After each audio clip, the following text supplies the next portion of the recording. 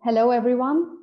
A very warm welcome to all of you to our Ignite talk of what are the links between climate, culture, and peace. Thank you all for joining us from all around the world. So a good morning, good afternoon, good evening to all of you. Culture and heritage shape our perception of and responses to climate change and the environmental variability it is bringing. But are there any links between culture, heritage, climate, disaster resilience, peace? And if yes, what are those links? That is what we are trying to bring out with this particular session of Ignite. Ignite Talks are a series of speedy 5-minute presentations that will share innovative ideas, questions, experiences, or challenges of climate change, culture, heritage, peace, and disaster resilience.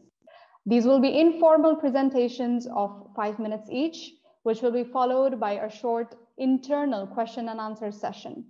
What we are trying to find out through this session is the human history of climate change itself. How is it that we could be better ancestors? What is our responsibility, shared responsibility of making a change and making sure that we understand the potential of culture and the influence of climate change on culture together?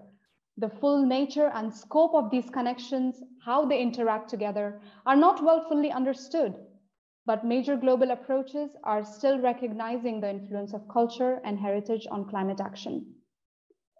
I request before we begin for everyone to please switch off their microphone, and please give our speakers and panelists their full space to present. Additionally, this particular session is available in both Arabic and French. On your Zoom screens, you will see an interpretation button where you can choose your preferred language. Let's begin by introducing our first panelist, Ms. Christine Abboud. She's an architect and urban planner and designer with a master's degree in innovation management and sustainability.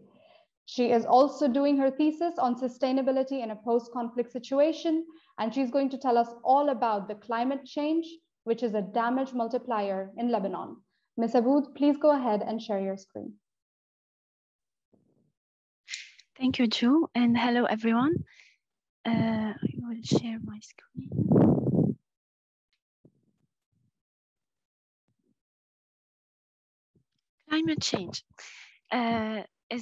Climate change is now a certainty. The countries of the Middle East, including Lebanon, are no exception to the rule and will be impacted in decades to come by climate change. Lebanon actually is already beginning to suffer its consequences with the desertification that is spreading, the dry season that is getting longer, the rainfall pattern is changing, and temperatures are rising significantly. Over the past few years, Lebanon has had to face immense challenges that have spared no segment of its society.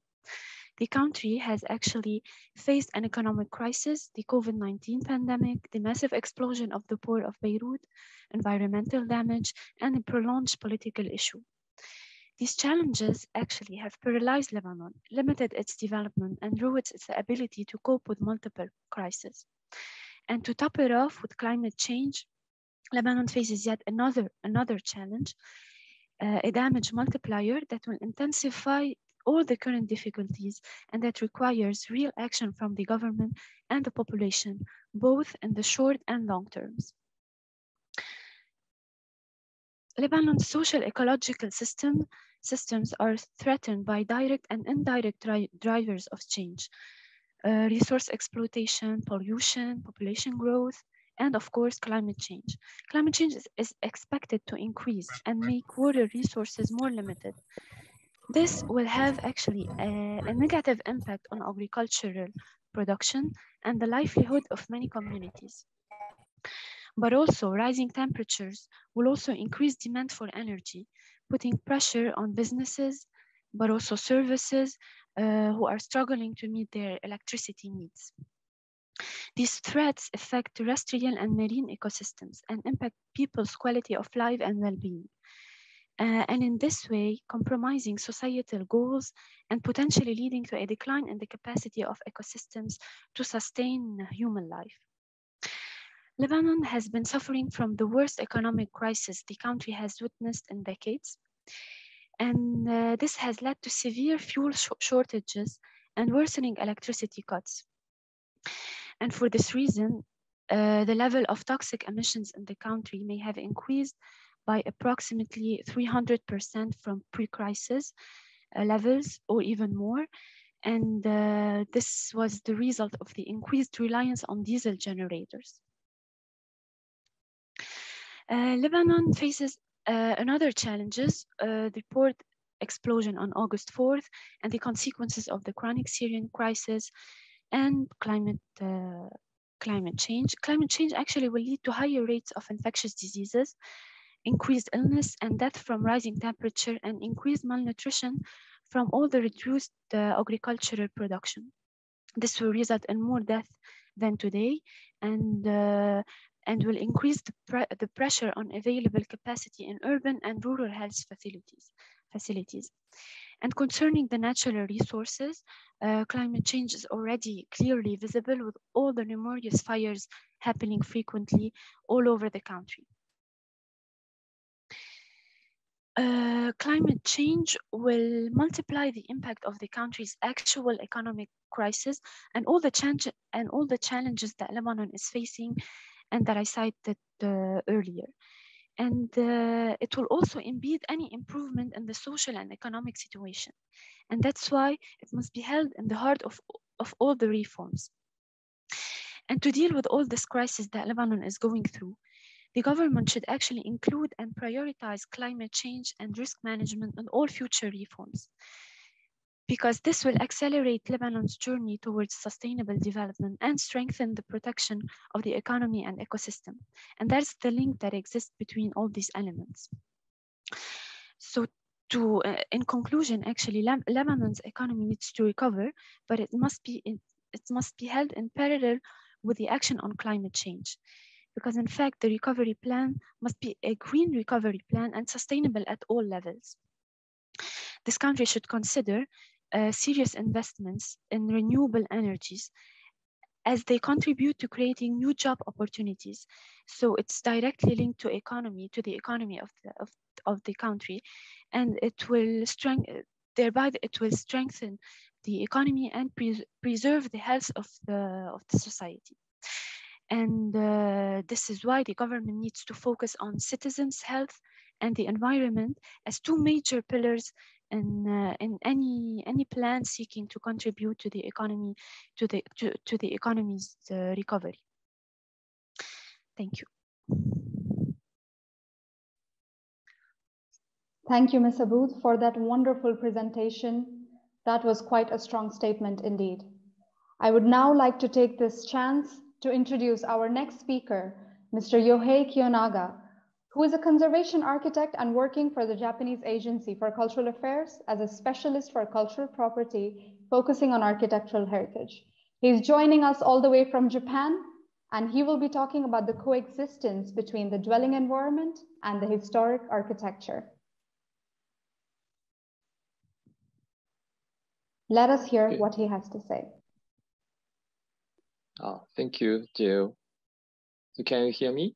Okay. Yes, very well. Okay, so my title is Coexisting Between the Dwelling Environment and the Historic Architecture. So next, please. Okay, so in the past, cities were aiming for maximum efficiency and minimum safety. Notwithstanding, cities have been facing the absolute limits. Then the management for the growth of cities has become the most important global challenge by targeting maximum sustainability and their minimum environmental load. Next, please.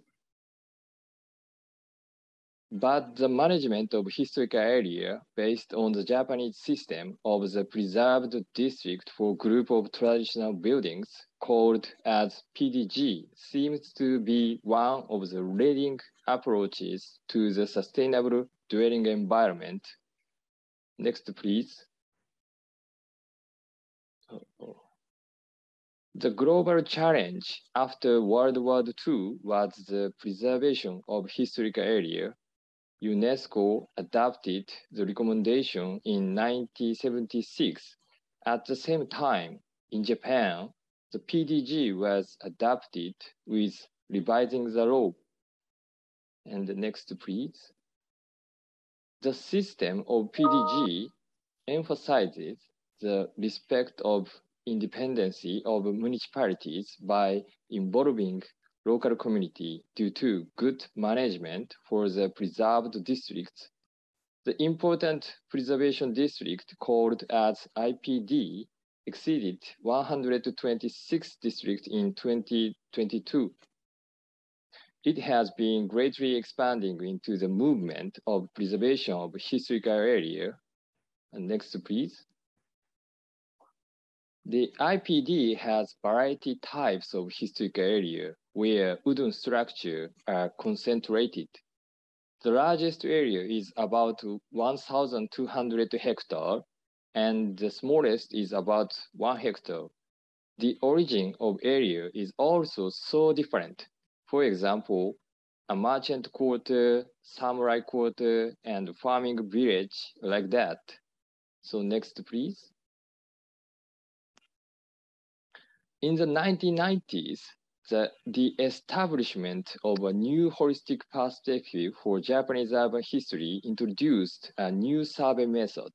In addition, the guideline of approval for non-traditional building and new buildings have been developed. It is possible to add creativity and diversity to the PDG. Next, please. However, the PDG are currently facing two challenges. The first one is the rapid population decline and aging in Japan.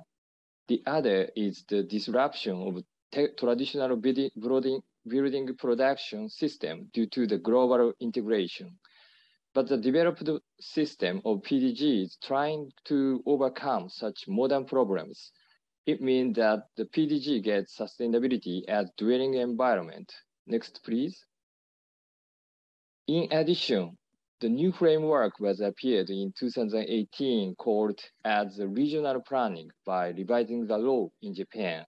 In this framework, the PDG system contributes the management for the sustainable growth of cities.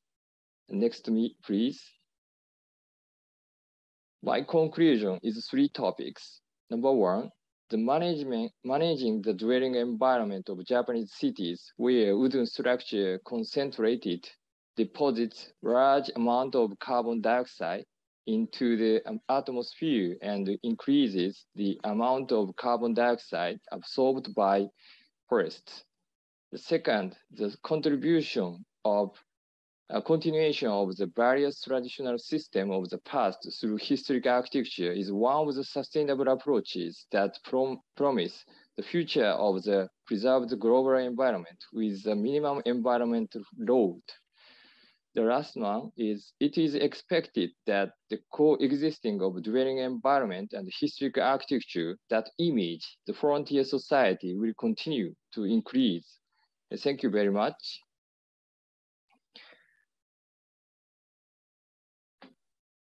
Thank you very much for this wonderful presentation and a very insightful case study that you have presented for us today. I would now like to invite our next speaker, Ms. Prerna Singh. She's the editor of Platform Anthropocene Incorporated, which is Planthro. She held editorial positions with major Indian publications for their print and digital editions. Also, she has extensive experience in research, writing, and editing for several international platforms and NGOs. Today, from India, she's going to share with us how Indigenous artists have responded to climate change. Ms. Prerna, the floor is yours. Thank you, Jui. I'll just share the screen. Okay. Good day, everyone. I welcome everyone as the editor for Platform Anthropocene. Planthro, it's a registered New York-based not-for-profit organization, and we aim at disseminating information and knowledge to educate and inform organizations and individuals about the intersection of human impact on the Earth system. So I'll start by introducing the concept of Anthropocene. This was popularized by Nobel laureate, Professor Crutzen, who conceptualized a specific time period in the history of Earth that describes the accelerated, widespread, and irreversible damage that has been done to the environment by indiscriminate human activities, from the way the resources are extracted to the energy production and even consumption. So this has made us rethink our relationship with the planet.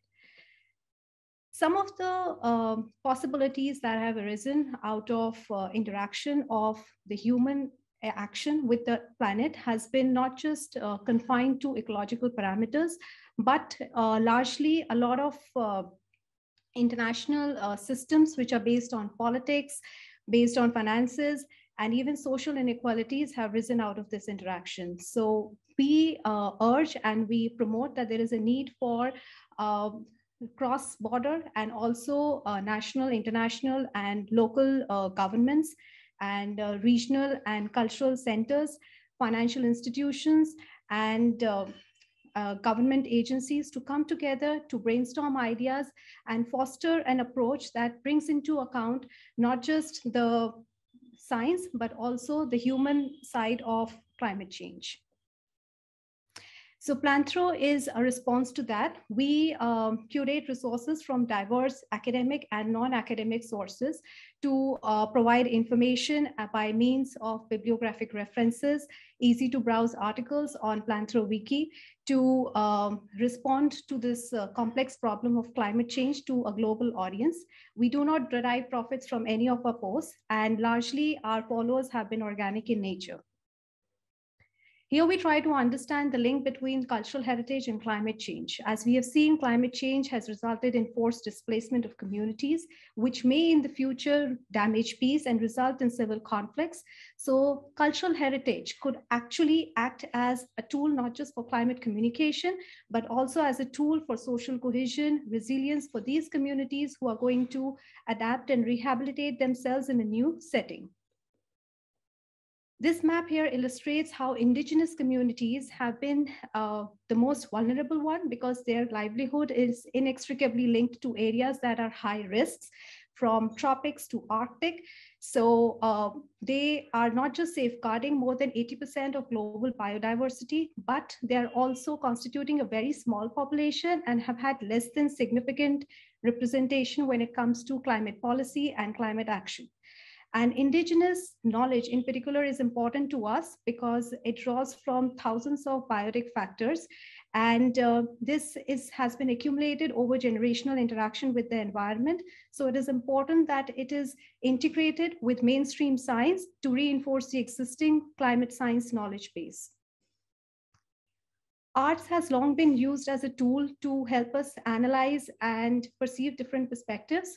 So indigenous artists who have a personal connection to the places that are most vulnerable have used art as a medium to reimagine a future based on the transitions they are witnessing on ground, and also share their sentiments to urge us to seek alternatives with greater awareness. On the left is the art installation by renowned indigenous and rewarded artist who's called George Nuku.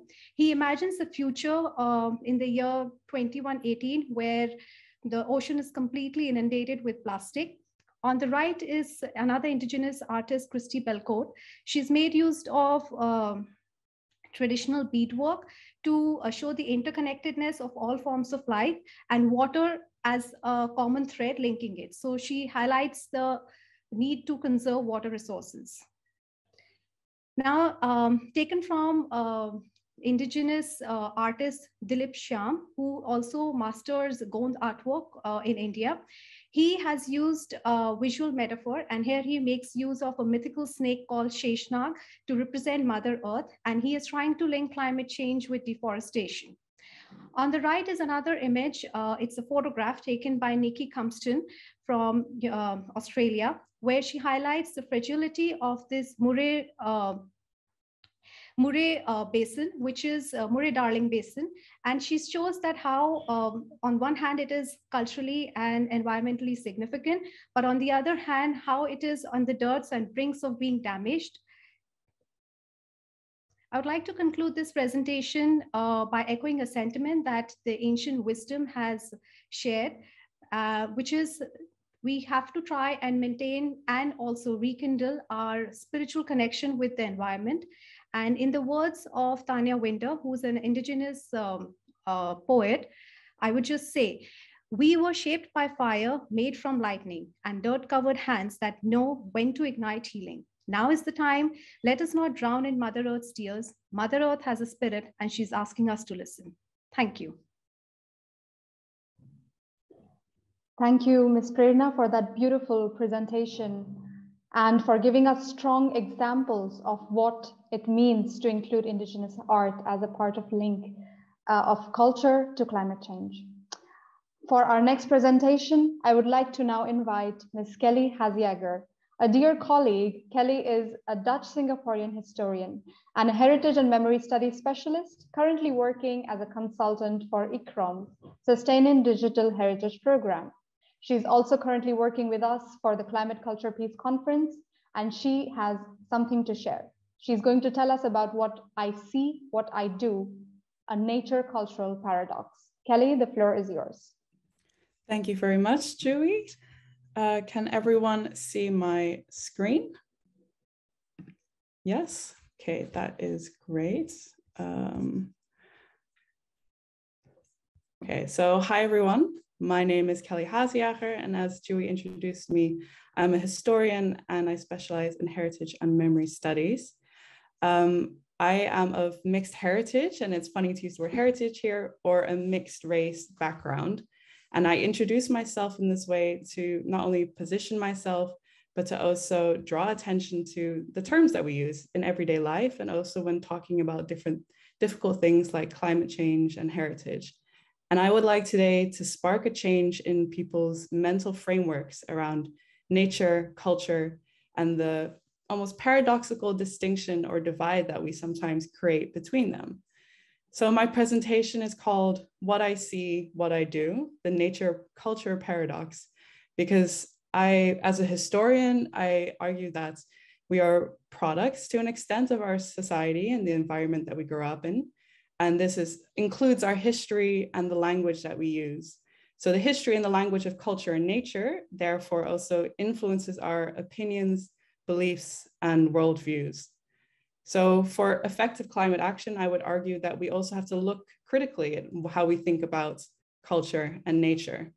So today, I would like to bring together this paradox of here just some of my own images of how we create a distinction between these two, of culture and heritage.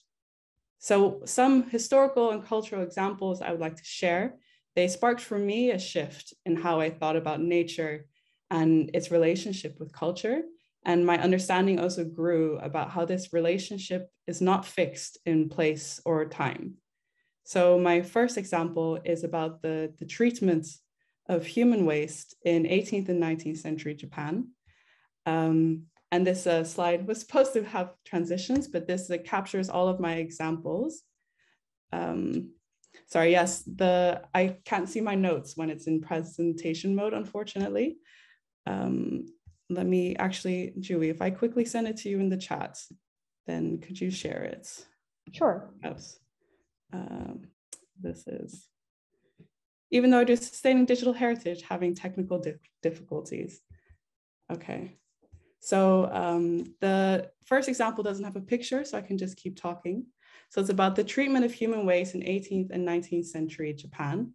And when I was a student of history, I was very surprised to learn that late 19th century Tokyo had a pure water supply than London, which says, for example, a lot about my preconceptions. And this was studied and attributed to the approach to night soil, which is a type of human waste, and sanitation in previous centuries in Japan. And it might sound outrageous, but night soil was an economic good. So it was used, human waste was used as fertilizer, and it was profitable to be in that business. And in Osaka, guilds even formed that were managing the rights to human waste. So this is an example, a historical example of the sustainable management of our presence on Earth. And learning this for me, and hopefully also for others for who this example is unfamiliar, can help deconstruct the assumption that over time, the management of natural human processes can only improve. And that's this, the idea of modernity. So another example of a type of hierarchy between culture and nature and the expression of human control over nature can also be recognized in our historical and current treatment of animals. And of course, this is a huge area of discussion, but from a historical perspective, a really interesting example is animal diplomacy, or using animals as diplomatic gifts between nations. And then it's a almost stereotypical example of something that we would call natural, becoming a really strong cultural and political symbol. And this is where these lovely pictures come in, that the platypus is, for example, it is, a well-known Australian animal, but it's not the stereotypical Australian animal. And that is due to historical circumstances, actually.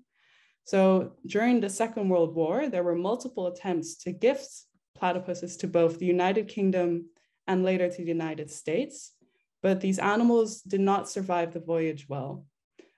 So platypus diplomacy didn't really take off.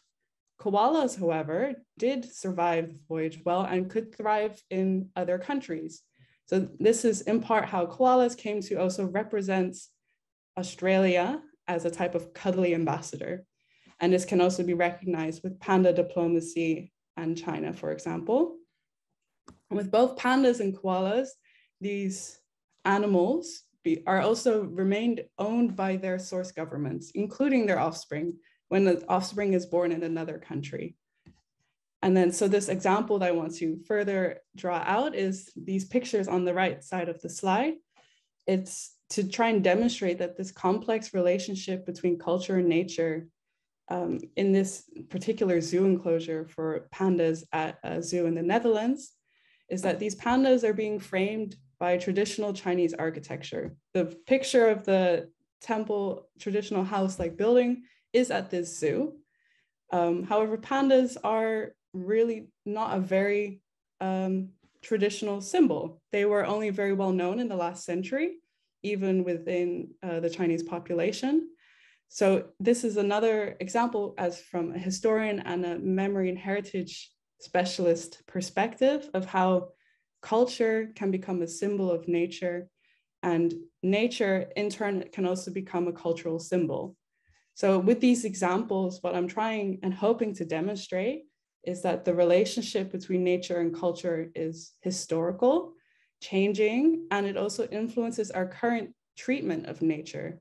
So part of the work of climate action, I would argue, is education in this form of challenging how we view the distinction between culture and nature, because it tends to prioritize humans in the hierarchy over the needs of our environments. And it also ignores the complex relationship people often have with nature and have on designing nature around them. So the question I would like to end with, hope to the audience and also to my fellow panel members, is what mental model should we try to build of culture and nature in order to support climate action? Thank you. Thank you, Kelly. And quite inspiring to end on a note of a question, something to keep in mind and something we shall definitely discuss at the end of our Ignite. Right now, we have one more speaker with us, Mr. David Harvey, who will be going next. He's originally from the southwest of Britain, but he has been in Denmark for over 4 years, where he works in the University of Aarhus. He's interested in the geographies and histories of heritage, particularly in connection with landscape, identity politics, and climate justice. Outside of university, David loves cycling and is currently struggling to learn Danish. But right now, presenting in English, he's going to talk about trying to be a good ancestor in times of climate crisis and the need for Pacific heritage. The floor is yours. Thank you very much for that introduction, Jui, and thanks for the other speakers. It's I get the advantage going at the end. So really reflecting on a lot to think about already. And also just a note of thanks to the really interesting introduction we had at the start of this whole week, particularly the performance from Jui Ambani and Babu Achung. I think it's a wonderful way to set things off. But anyway, I'd like to draw your attention as well on this first slide to these names at the bottom here. You know, no matter how much we pretend otherwise, I'd say all research is collaborative, and this stems from conversations I've had over the last few months and years with so a lot of good colleagues out there. So I'd sort of start things off by thinking about what I think, where is things going wrong really? And I'd say if heritage, peace, and climate change have one thing in common, is that they're all too readily packaged up, commodified and essentialized, categorized for the sake of short-term management and interpretation requirements. Now, heritage is usually reduced to being a stable physical thing, and this, you know, an essential culture, which is somehow stable, no agency, no life, management put into place to preserve what is seen as a static physical resource decided upon by those in power, and thus politically this supports the status quo. This is always a problem. To think about the two edges of these relationships, that one after the other. First, in terms of peace and heritage relationship, I'd say peace is usually seen in terms of, in a negative sense, a state of not fighting, a peace as a sort of tick box target at the end of a roadmap or something. So you get sites such as Palmyra here on the right-hand side of the screen, becoming trapped as a sort of architectural edifice without people, a proxy for culture, rather than a real place with a history and a life. It's a literal stage deployed to serve a political argument upon which people, you know, groups like UNESCO and Vladimir Putin can produce a diplomatic fix, for instance. So I think heritage is a problem for peace building. It's often, because heritage is often used as an excuse for conflict. But on the other side of the coin, and sometimes ignored, I feel, that heritage studies itself often has a problem with peace. Contestation and conflict, I think, become commodified through heritage. Basically, peace is a bit dull. Conflict is sexy, and we get stuck on that one. In terms of the other side of the relationship here in terms of heritage and climate change, this is the topic of a book that I did with Jim Perry a few years ago. The relationship is usually assumed to be one way, with heritage reduced to a physical proxy for culture, stripped of all meaning beyond numerical and locational data, particularly fixated on World Heritage sites. And not very many people in the world live in World Heritage sites. The concern becomes one of protecting famous ruins rather than, for instance, people living on the Bay of Bengal, which is on the cover of the book there, who actually have to deal with sea level rise and climate change in their everyday lives. The dreams of stability, these dreams of stability, I would argue, are a form of violence, essentially founded upon a principle of maintaining the status quo, of uneven power structures, coloniality, and exploitation. In other words, all the things, ironically, which are at the heart of the problem. So I'd say sustainability requires change. So we need to start somewhere else. In terms of starting somewhere else, I'd start by saying heritage is an uncompleted process rather than a bounded and static thing. So therefore, stability is only relevant within certain limits. It is unachievable, and it is often undesirable. Heritage, we need to think about heritage that can engage as well as be engaged with, as a socially situated heritage with agency that can transform the world. And I think we need to look at these relationships dynamically. So it's not a case of, or just a case of how do we protect heritage, but we have to think about how can processual notions of heritage contribute to peace building? How can a processual understanding of heritage help in the face of climate change? So there's a need to do heritage differently, and therefore I have this call for a transformation, buying into some shifts in other disciplines that I'm aware of, shifting from critical heritage towards Pacific heritage. That's heritage based upon ideas of peace rather than a great big ocean. So what do we do now? I think partly we should be reflecting upon the consequences of processual thinking. As Kelly said, terms really matter. The everyday use of language really does matter, but we need to make space for evolution, for change, and for ongoing dialogue. A living heritage is something that is, to quote a description of a tree that I read at the weekend, actually, something that is both alive to the light of each passing second, but also containing a capacity for a profound story of a lived past. I think this requires innovative governance, creative practice. I mean, Jim Perry has talked a lot about adaptive heritage practices, requires a lot of transparency and increased accountability. I think perhaps a pluriversalist perspective is something I've been really interested in recent years, a more nuanced attitude towards issues of top-down and bottom-up scholarship and practice, nature and culture. Such divides are always artificial anyway. And I think this is a prompt for activism and social justice, a heritage that is politically situated and motivated. We can see this again and again today and connected with issues about climate crisis or Black Lives Matter, for instance. Some people like to see a stable heritage that is fossilized, packaged, possessed, kept free from trespass. But I feel that a heritage which is alive is both more sustainable, but also more socially embedded and just. And as a final word, we need humility, but we should not be meek. I think violence and inequality are not inherent. Negative peace is not an achievement. Building a concrete wall around a World Heritage Site to protect it from rising sea levels is not a sustainable solution. And that's it. Thank you.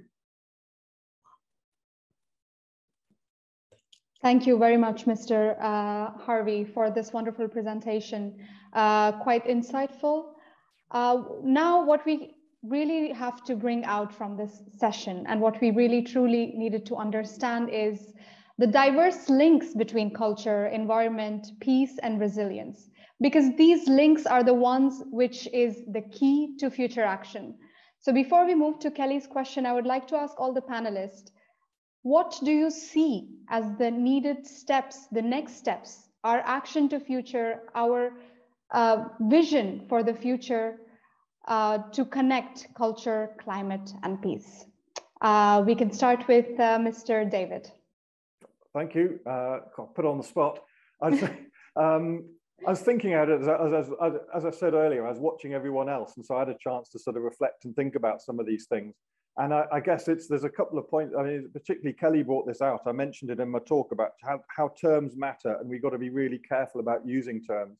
And I think to take this forward is be always really careful about using these terms, whether it's thinking about culture, nature that Kelly so ably talked about and others, but also, you know, and they're sort of trying to rethink those dualisms not just implicitly take things for granted. And there's a word that comes to my mind. I was watching the introductions earlier, but also ourselves, each other talking here, which a lot of people throw out without sometimes too much thinking, and that, I guess, is community. And is it the other C word? We've got the climate change, we've got the culture, and the community, which, you know, what's meant by this word community, and to think about how we can complicate it, perhaps. Thinking, you know, why is it always singular often, the community or the community approach? Can it include non-humans or more than humans? I think it should. But just there's a sort of implicit assumptions that people invoke when they use that word. And I think it behoves all of us to really reflect upon that as that's my own, I suppose, critical self-commentary really, but thinking about the day more broadly. Thank you very much.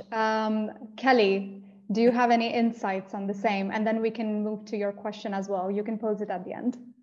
Yes, thank you. That would be great. I would really just like to echo what David was saying about the power of language, and not in the sense of, I mean, language is always important for communication, but it's the power of language is really when people aren't able to understand each other. It's still about communication, but hearing from the other presenters about efforts to really make it clear to governments that heritage is so important in climate action efforts, but it's really about how do you get across that heritage has an important role to play and that peace is crucial.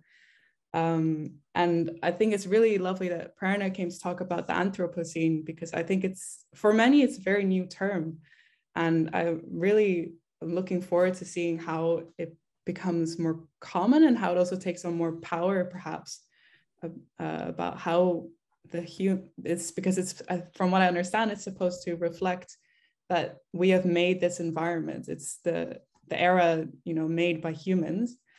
And that also gives all the responsibility back to us to change things. Wonderful. And would you like to ask your question then to Ms. Prerna, Yohei, and Christine? Yes.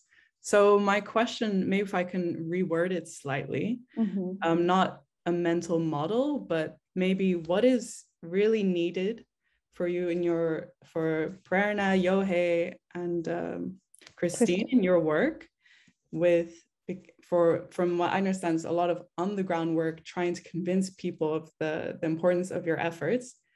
What do people not understand when you're trying to communicate how important your projects are? We can start with Christine. What I found interesting is the link that it's this direct link that exists between climate and all the other elements, with culture and peace, but also with nature, with all the population, the development of the country, its economy, its heritage. But I think that no new plan or recovery plan or new project should be held while ignoring all the elements of climate change. But instead, every new plan should be held in parallel with the green one, with the green project, including sustainable solutions to all the elements that the climate change is putting to challenge. So that's what I think, and we are here today, and all these studies and these case studies help us to raise, if we want to say it like that, to raise awareness of the greatest risks that are threatening, that is threatening at all levels, and but also it should be an opportunity to help to prevent more damage and limit the damage that is already happening. So that's it. Great. Ms. Prerna, would you like to go next? Yeah, thank you, Jui. And it was a wonderful session. Thank you all the speakers for those varying insights. The biggest challenge we face is trying to convince people how our past is important if we have to devise solutions for the future. Well, many consider that future is in new hands in a new generation, and why do we need to invest energy into securing things that are no longer going to serve us? So this intangible nature of heritage has to be communicated, and as others demonstrated, that the language is very important, the narrative, the education perspective that we build around it is necessary, so that they understand the relevance of it, and they take an approach which is not stereotypical but innovative in how they engage with it, like live heritage example shared. Like, it doesn't have to be in a museum setting, it could be in a public setting and openly accessible, and where people are feel free to engage and draw experiences from it. Great. We are quite close to, we've been reminded that the next session has started. So Mr. Yohei, let's have your insight, and we will shortly wrap this session up, and we will all move on to the next one. Mr. Yohei, what is, how do you feel about this? Thank you very much, Jui, and so thank you for giving me such a nice occasion to speak out about the Japanese system.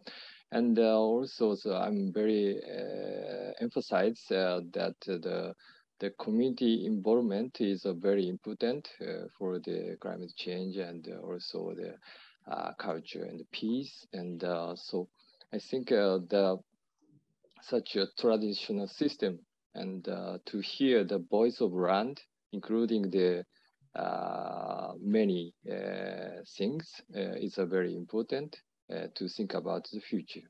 So thank you very much for such occasion. Thank you. Thank you very much, Mr. Yohei. I would like to take this opportunity to ask all of our participants. If you have any questions, please write them on the chat and we will record them and try to get back to you as soon as possible. Our next session on the culture, the missing link, has already started.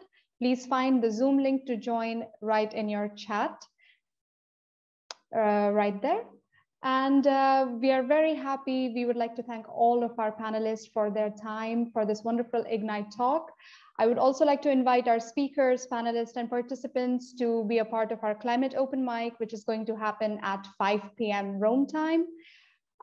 This is a place where you can have your open space and informal discussion about all the interesting topics that we have covered here. And see you all in the next session.